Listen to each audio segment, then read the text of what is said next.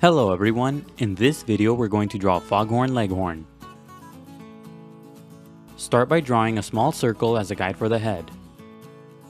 To draw the circle, first make two small marks to indicate the circle's length, and then on the sides make two more small marks to indicate the circle's width. Then connect the marks using curved lines to finish the shape of the circle. Sketch lightly at first so that it's easy to erase if you make a mistake. Also, pause the video to draw at your own pace. The circle doesn't have to be perfect, but if you're having trouble drawing it, just trace the outer edge of a coin, a bottle cap, or anything else with a circular edge. Inside the circle, draw a curved horizontal line. This is a construction guide that will help you place the facial features later on. On the top left side, draw a short vertical line for another construction guide. On the left side of the head, draw a line that curves downward for the first part of the beak.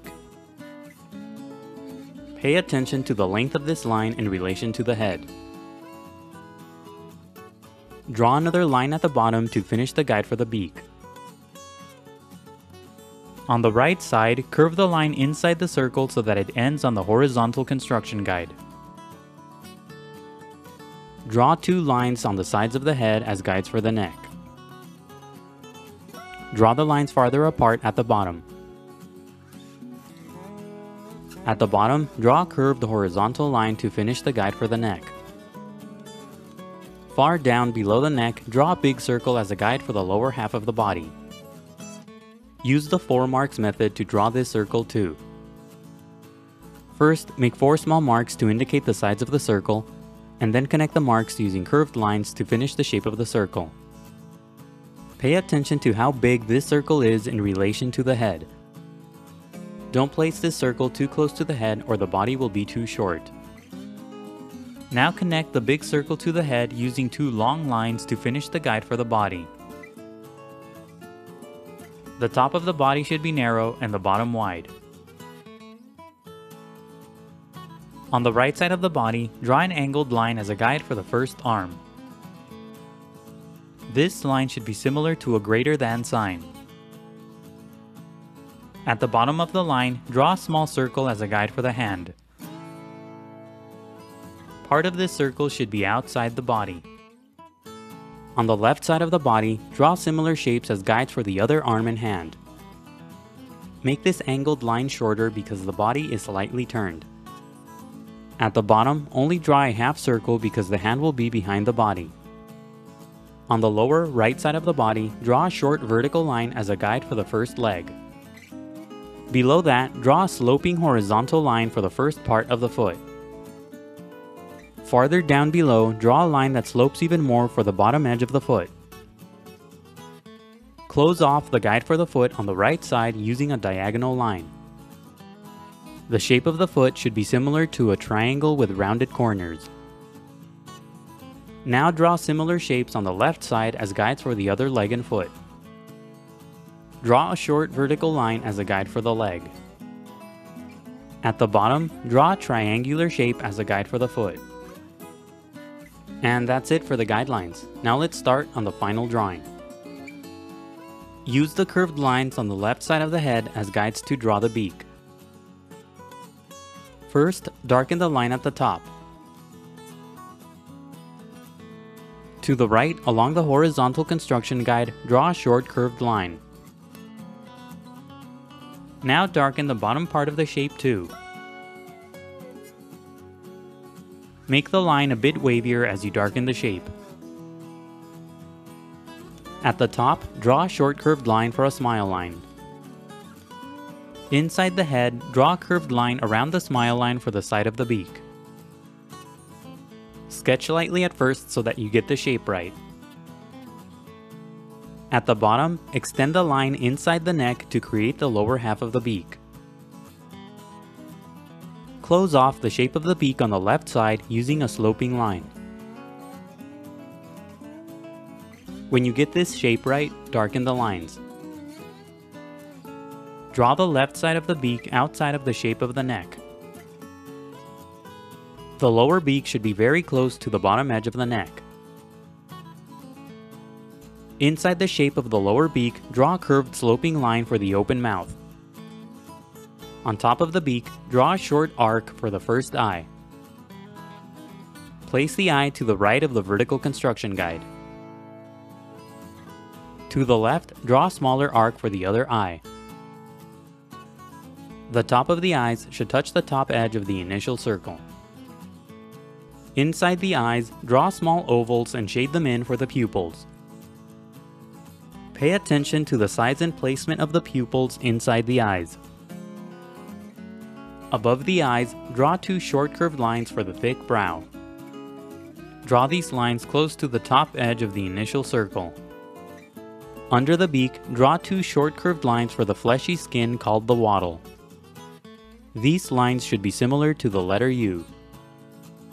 These lines should almost touch the bottom edge of the guide for the neck. On top of the head, draw a short curved shape for the first part of the crest or comb. This shape should curve downward so that the tip is very close to the beak.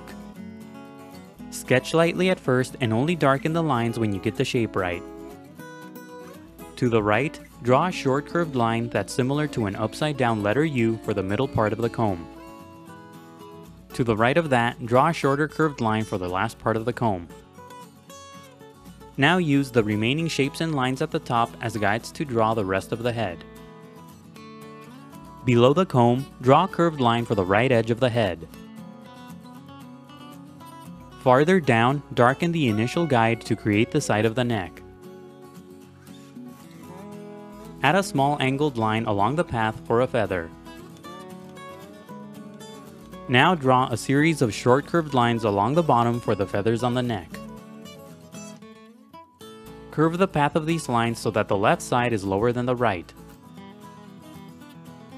Each line should be similar to a small letter U. The left side of these lines should be close to the guide for the arm. Now use the angled line on the right side of the body as a guide to draw the first arm. First, lightly sketch the shape of the arm around the guideline. Draw a wavy line to the right of the guide for the outer edge of the arm. On the left side, draw two shorter lines for the inner edge of the arm. The left edge of the arm should be shorter than the right edge. When you get the shape of the arm right, darken the lines. Use wavy lines on the right side to give the arm more structure. Draw a couple of short curved lines near the elbow for feathers. Make the bottom part of the arm narrow for the wrist. Curve the line on the left side for the bicep. Use the circle at the bottom as a guide to draw the hand. Inside the shape, draw a short curved line for the side of the hand and the first finger. Darken the left part of the circle but make it more flat for the hand. On top of the first finger, draw a couple more short curved lines for the other fingers. Now use the big shapes in the middle as guides to draw the body. Darken the outer edges of the guides to create the shape of the body. On the top left side, curve the line inward to create the chest. Don't overlap the arm and hand on the right as you darken the line for the body. Below the hand, draw a line that curves toward the foot for the side of the body and the leg. Draw a sloping line along the lower edge of the initial circle for the bottom part of the body. Below the neck, draw a short vertical line for the chest. Now use the angled line on the left side of the body as a guide to draw the other arm. Draw a wavy line to the left of the guide for the outer edge of the arm. Draw a couple of short curved lines along the elbow for feathers. The right edge of this arm will be hidden behind the body. Inside the circle at the bottom, draw a couple of short curved lines for the hand and finger. Most of this hand will also be hidden behind the body. On the lower right side, draw a couple more short curved lines to finish the shape of the leg. Make the top part of the leg wide and the bottom narrow. The shape of the leg should be around the initial vertical line. Draw a series of short curved lines along the bottom part of the leg for feathers. Now use the triangular shape at the bottom as a guide to draw the first foot. Darken the left and bottom part of the guide. Draw a series of short curved lines across the guide for the first toe. Make the tip of the toe round. On the tip of the toe, draw a tiny triangular shape for the nail. Now darken the top part of the guide to create the other toe. Add another small triangular shape on the tip of this toe for the other nail. Add a small nail on the toe that's pointing backward too. Now use the shapes on the left as guides to draw the other leg and foot the same way. Draw the shape of the leg around the vertical guideline. Make the top part of the leg wide and the bottom narrow. Draw a series of short curved lines at the bottom for feathers. Use the shape at the bottom as a guide to draw the foot. Darken the right and bottom edge of the guide. Draw a series of short curved lines across the guide for the first toe. Make the front of the toe round and add a small triangular shape at the tip for the nail. Darken the top part of the guide for the other toe. Use short curved lines for the wrinkles on the toe and a small triangular shape for the nail. On the right side of the body, draw a long curved line for the first tail feather. This line should start on the elbow on the right and then curve downward. Pay attention to how long this line is in relation to the body. Below that, draw a similar line to finish the shape of the top tail feather. Don't draw these lines too far apart or the tail feather will be too wide. Connect the lines at the bottom to create a pointy tip. Below that, draw a similar shape for another tail feather. Draw two long lines that curve downward to create the feather. Make this tail feather slightly smaller than the first. Sketch lightly at first and only darken the lines when you get the shapes right. This tail feather should almost touch the foot.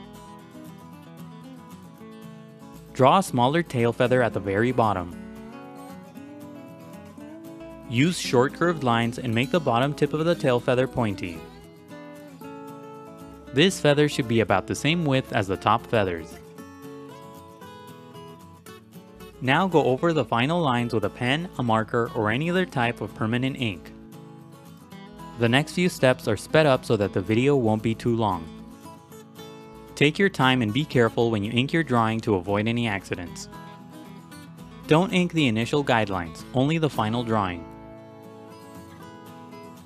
When the ink dries, erase all of the guidelines. Now color your drawing. Color the comb, the tongue, and the wattle red. Use light brown for the head and neck and the tail feathers. Color the inside of the mouth dark brown and the beak and feet yellow-orange. And that's it for Foghorn Leghorn. Don't forget to pause the video to draw at your own pace.